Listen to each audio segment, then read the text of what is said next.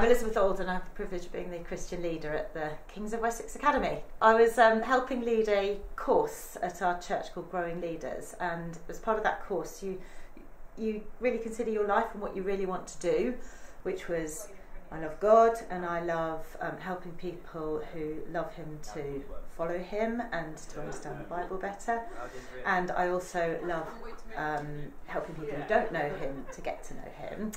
And then I wrote at the bottom, preferably with teenagers, and I wrote that on holiday, and I saw this job advertised not long afterwards, and I never really knew that such a job existed.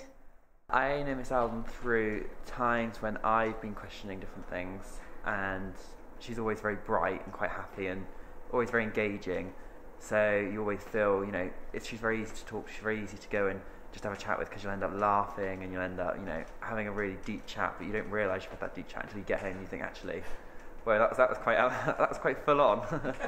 But actually, she poses good questions to the questions that you have. So, I come up with all these questions, and she has not always got an answer for them, but she'll give you a true answer. So it's not always, coming straight back to ministry and God and religion.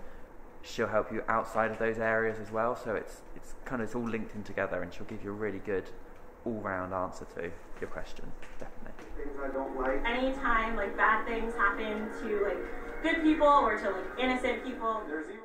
I see my role here in summary as encouraging the students, staff, all the people in the community who love God in their walk with God within the school context, and then providing opportunities for everybody to learn about God and to experience God in some way as much as they would like to.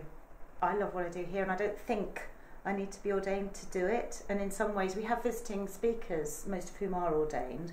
So I think for the students to see that, some people with a collar on believe in God, but actually some people who don't have a collar on love God and believe in Him as well. So for me, I'm very happy not being ordained and bringing in the ordained people to do the bit that they do so very well.